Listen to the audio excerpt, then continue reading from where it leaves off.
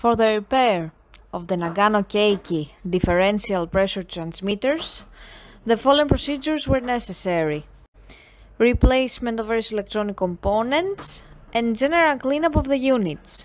For testing, we add some pressurized air as power supply and as input signal.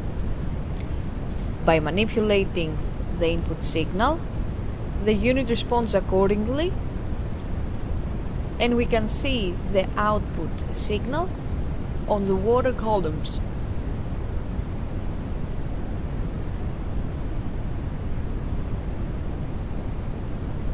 The same process is repeated for the second transmitter.